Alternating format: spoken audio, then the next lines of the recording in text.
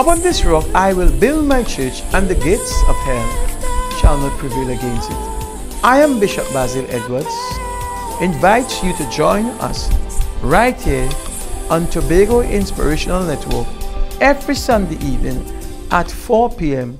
for the program Standing on the Rock. Together we will journey through the scriptures to have a better understanding of the Holy Word of God. Standing on the Rock every Sunday 4 p.m. on Tobago Inspirational Network. Matthew 16 and the verse 16, please. When you find it, say me amen. Say me amen. Amen. And Simon Peter answered and said, Thou art the Christ, the Son of the living God. And Jesus answered and said unto him, Blessed art thou, Simon Bar-Jonah, flesh and blood had not revealed this unto thee, but my Father which is in heaven. And I say also unto thee, Thou art Peter, and upon this rock I will build my church, and the gates of hell shall not prevail against it. And I will give unto thee the keys of the kingdom of heaven. And whatsoever thou bind on earth shall be bound in heaven, and whatsoever loose on earth shall be loose in heaven. I want to focus more on the, I say unto thee, Thou art Peter, and upon this rock I will build my church, and the gates of hell shall not prevail against it. The name Peter means rock. Everybody understand that? But his name is only represented as just a small, little, tiny rock. As his name is called Cephas, meaning that that name represents a tiny rock. But Jesus Christ, which represents a big rock. Are you hearing me, somebody? The rock is so large, big rock, that Jesus said, I will build my church upon this rock, and the gates of hell shall not prevail against it. Now, there are oftentimes I hear people pray like this, that I bind you, Satan. No human being can bind the devil. Are you hearing me, somebody? You cannot bind. When you speak about binding someone, that means you hold them and you tie them up or you chain them. You cannot bind the devil. You can bind his works, not him. So when he says, Satan, I bind you in the name of Jesus. Yes, Jesus is the one who will, but for the moment, until that angel that is in control of the bottomless pit will bind him for 1,000 years, otherwise he run freely. Everybody understand that? In the book of Job, the Bible tells us that Satan visits the earth frequently, up and down in the earth.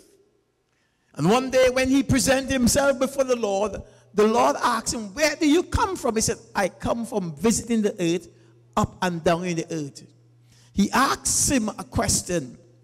Do you see my servant Job? He said, yes. I always see him. But you know I cannot touch him. And the question was, even though God would have asked the question, the answer was already given. I cannot touch him because you place a protection around Job. So I can't interfere with him. You and I, if God does not place protection around us, we are dead people. He protects us in our car. He protects us in our homes. He protects us from being stung by a scorpion. 3 times in our room, a scorpion is just on my wife left side of the bed. On the curtain, on the floor,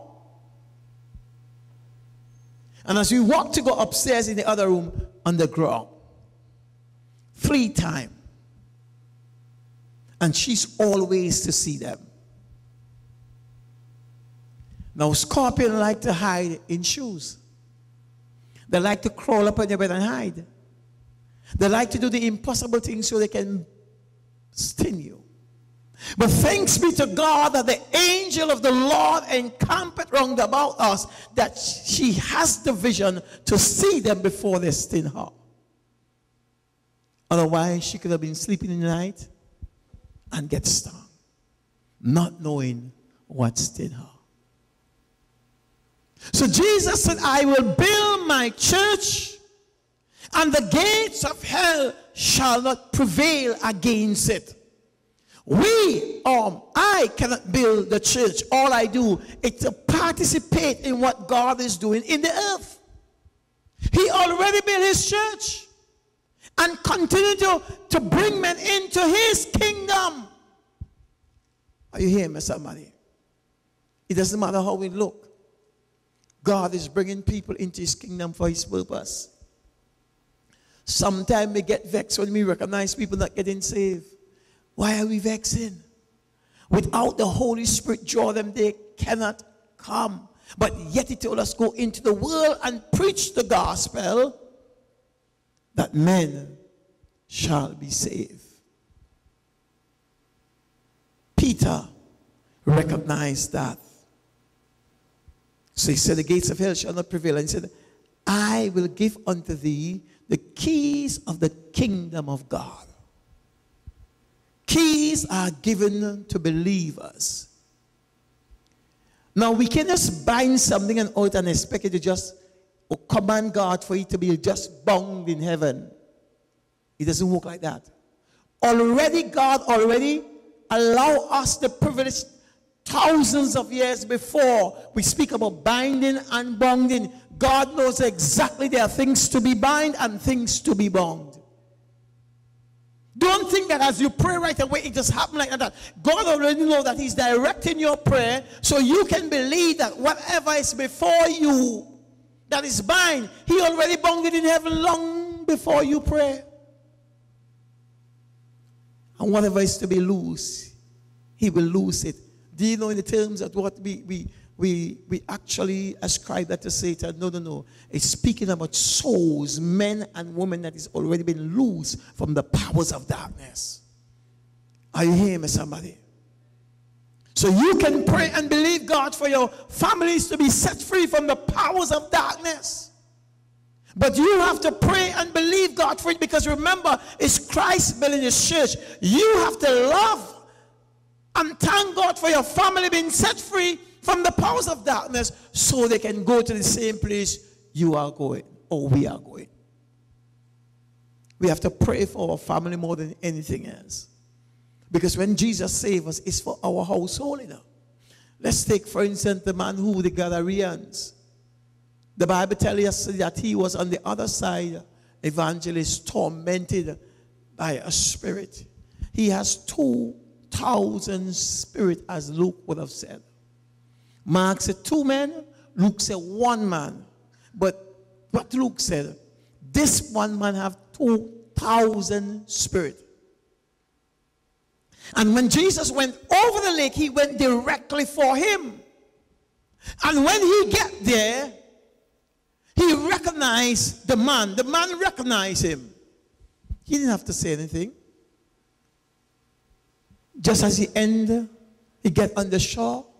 The man ran before him and began to worship him. And as Jesus received the worship, the demons in the man began to worship and talk. Are you hearing me, somebody? The demons recognize they can't hold his mouth. Are you hearing me, somebody? So while he's worshiping God, the demons and him, have you come here to torment us before time? That's what you come to do. If that's the case, allow us to go into the swine. And Jesus asked, what is your name? We are legion. Because there are many demons packed up in this man. And all I'm hearing Jesus saying, this man is for my honor and my glory. So when Jesus set that man free, he said, go back and tell your household what good things the Lord have done for you. When we are set free and we are saved by God's power, is to tell our family how good the Lord has been to us. The church is not a man-made thing. The church is not wood and stone. This is just a temple or house. The church is the people that gather together, who are in one place, one heart, one belief, in spite of your challenges. When person give up on their call, or people or person begin to feel threat or being offended by simple little things, what will happen? They will find themselves in serious problem, because see what happened? I did not call you, it's God that called you. And if God put you in a place to function and you're out of that function, God will deal with you. Understand that? I remember when I came back from Bible school, it doesn't be good to be too zealous and to be able to do what you want. And when I came back from Bible school, I am zealous. I want to go somewhere to do something for God. I didn't even pick Lekito, because nobody wants to come to Lekito. New Testament church started in Lekito, and after 1 year, it just squashed. Pentecostal started, they just squashed too. It's like the powers and the demons in Lekito does not want anything good to happen, especially in the Pentecostal arena. And when I came, I was threatened by people. We will see that you're in Bill Church in Lekito. But I'm a Lekitonian. Are you here, me somebody? I'm born and grow here, right? You can't stop me. And I begin to pray and say, God, I did not go on my own. You sent me. Are you hearing me, somebody? You sent me. And not only me alone, he sent he too, evangelist. He telling me, say, go up there and work with Basil. So he could do what he want. He hook, sinker, and line. No, sir? Can't get away. Are you hearing me, somebody?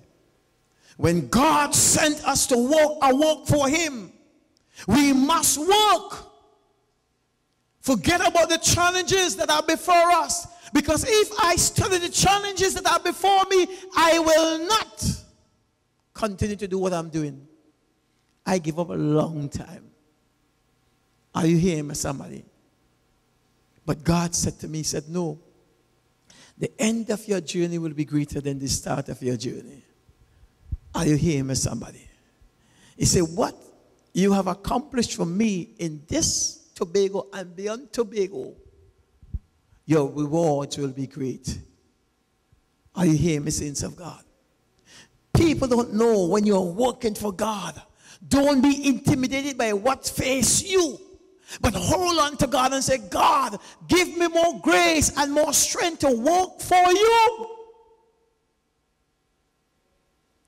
One man I told, one man I said, it doesn't matter what it is.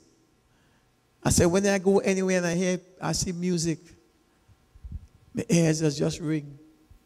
Music just catch me anywhere you go. My ears just turn off to what they're playing.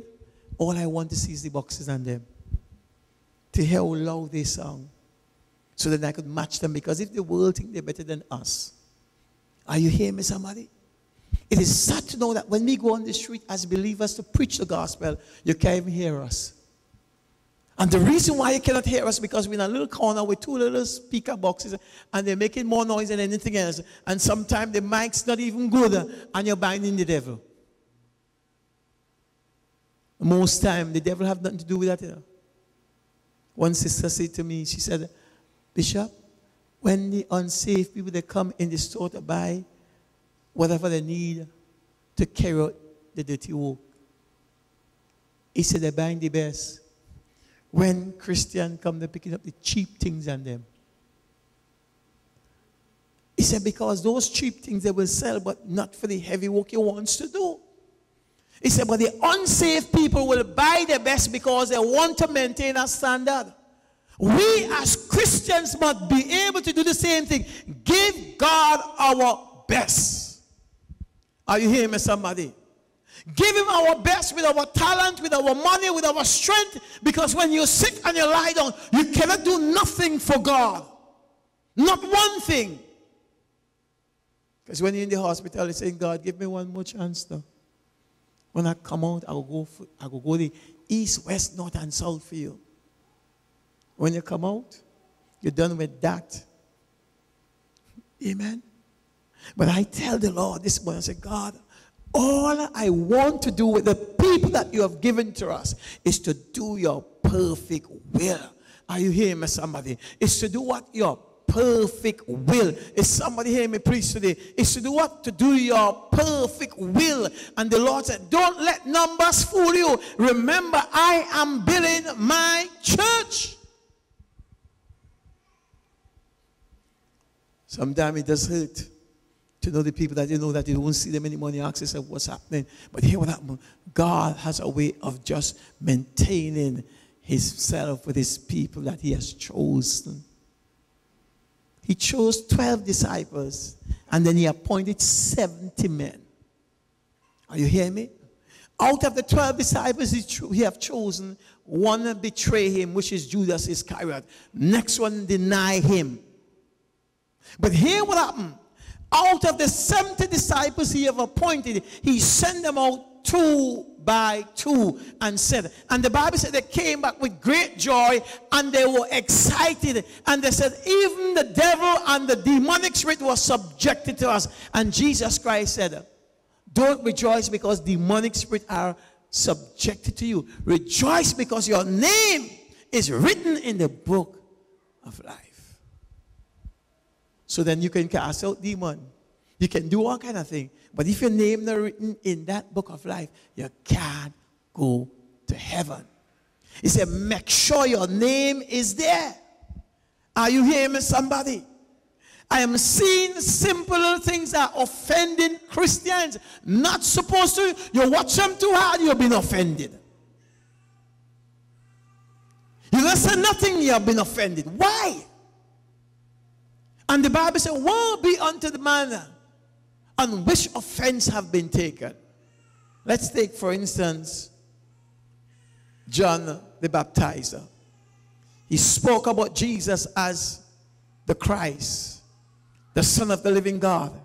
In a matter of fact, he said, the one whom you see the Holy Spirit light upon, that's the one. He is the Son of God. John saw that. John baptized him. But when pressure take John in prison, here John, take 2 of his disciples and go say, ask Jesus if he's the Christ or do we look for another? Here John. So they went to Jesus. John sent us with an important message. He said, you go back and give John this message. Tell him the deaf hear, the dumb speak, the blind eyes open, the lame walk, and the dead raise. Go tell him that. But John did not remember that he said to Jesus, I must decrease, you must increase. So John had to die for Jesus to continue his mission and go to the cross. Because if John was alive still, he would have been continuing baptizing people. And they would have followed him. And the two ministries would have clashed together. Are you hearing me, somebody, today? Ministry or not to clash.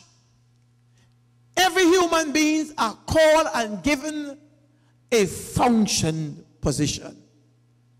Ministry can be clashed when you compare two people together. Do not compare me and evangelist together at no time. The reason why you cannot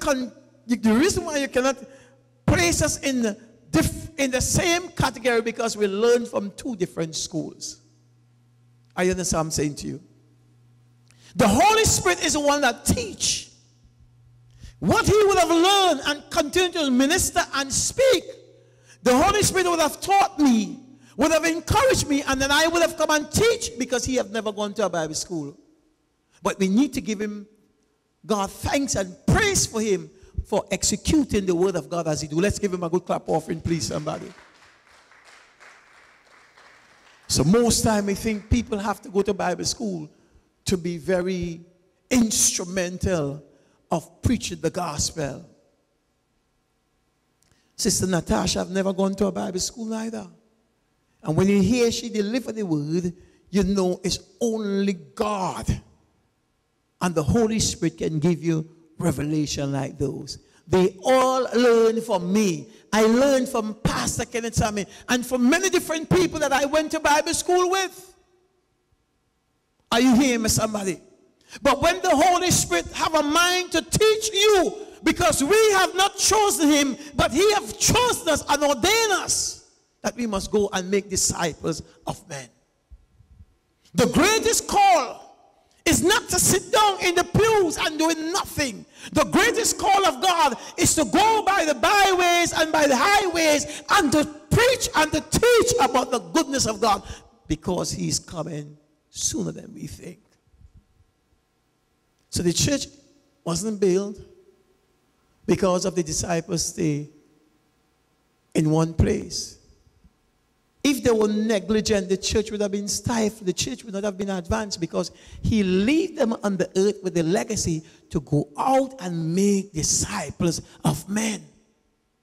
That's what the church action is about. When we receive all the information here, we're supposed to be on the street like the Jehovah's Witnesses. You insult them, they're still coming back.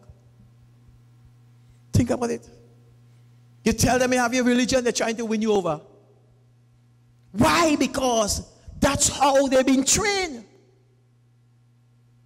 To go out there daily and to share what they have in their magazine.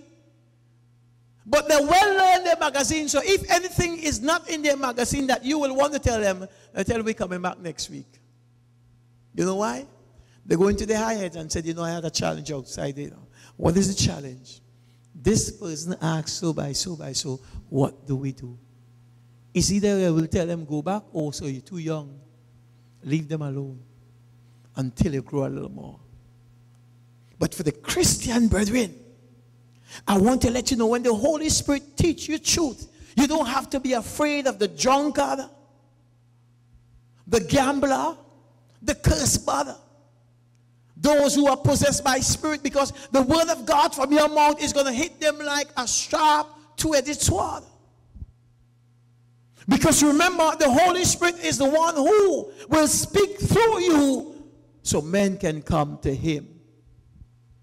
Are you hearing me, saints of God? Are you hearing me?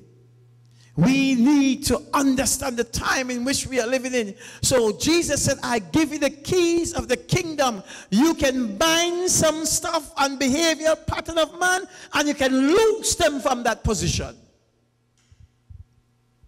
Go before God on their behalf. You've seen them. God sees them, you know. You know what Abraham did? Abraham recognized he needed to go before God for Sodom and Gomorrah. Abraham prayed a prayer that was very interesting in him. He says, let not me take this upon myself to speak upon you, Lord. And he said, Lord, if there be this amount, would you destroy it? And he take God from 50, just imagine, from 50 right down to 10. Are you hearing me, somebody? And when Abraham reached to 10, he said, Lord, this is the last time I'm speaking, because 10 is a number that you're supposed to have above 10, which is 12. You see, 10 is man numbers, eh? But 12 is God's number. So if Abraham come down to 10, 12 is the minimum he was supposed to go to. But he dropped through your lower than 12 and said, Lord, if there be 10 righteous, would you destroy it? You see, God is remembering the 12 tribes of Israel. God is remembering when Elijah repaired the altar, he take 12 stones that represent the 12 tribes of Israel. God is remembering in the river Jordan, 12 stones were placed there. And they hit them up. So the minimum number that Abraham could have gone is 10. 2 less than 12. And God still said, in Aganon. Out of 1 million something people in Aganon. Why didn't have homosexuals take over the land? Just in Guyana, in Jamaica, here in the some ambassador, some person that went across there, he gay. Jamaican people, they vex. Some dignitary from where America going across, they're gay. They vex. Are you hearing me, somebody? Diplomat, they call them diplomat. Homosexual diplomat. When they come into your country, in the order in which they is our country. Are you hearing me, somebody? Remember, his people choose them to become their leaders. And I'm saying if everybody rise up against their behavior, they cannot practice their nonsense in Ghana. The Ghana president said, no homosexual in our country, we're going to kill them. America want to put sanction and then that if you not accepting homosexual, then you're out of our ties. Ooh, tell America they have power. Don't you know that scripture does not recognize America as a world power, but as a superpower? It's just time for America, and brethren. Anytime you start to dictate God's pace, all them, let me not say what Prescott will say.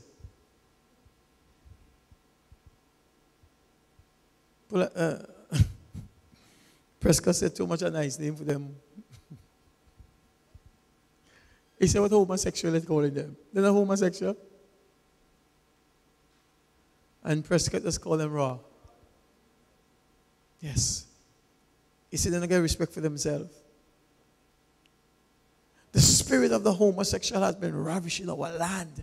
Some of them secretly, even in the Christian fraternity, they're there and you don't know who they are. Is that Christians who are homosexual from the time you watch their behavior and you watch their walk, you know them are homosexuals? They were that before, and when you think they really, really change, some not change.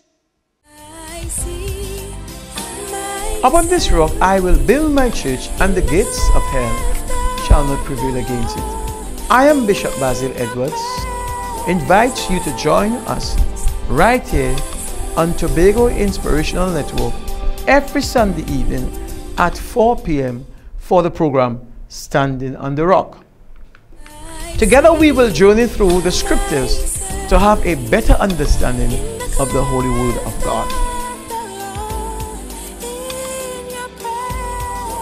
Standing on the Rock every Sunday 4 p.m.